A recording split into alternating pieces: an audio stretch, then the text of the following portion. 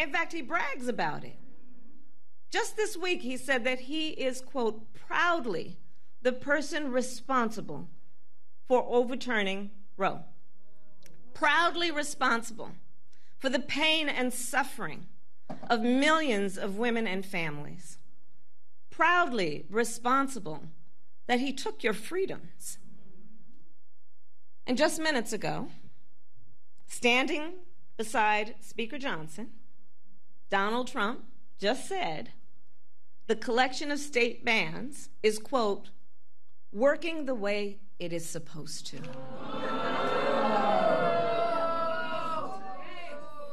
And as much harm as he has already caused, a second Trump term would be even worse. Donald Trump's friends in the United States Congress are trying to pass a national ban. And understand, a national ban would outlaw abortion in every state, even states like New York and California.